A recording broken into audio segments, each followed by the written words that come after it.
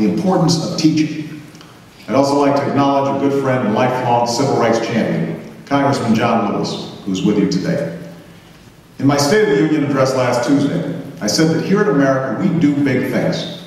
And in order to do those big things, we need to make sure our nation is leading the way in education. We need to improve the quality of math and science being taught in our schools. We need to boost the number of young people who graduate from college.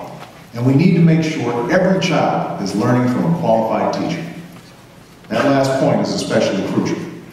After all, it's important to remember that after parents, the biggest impact on a child's success comes from a man or a woman at the front of the classroom.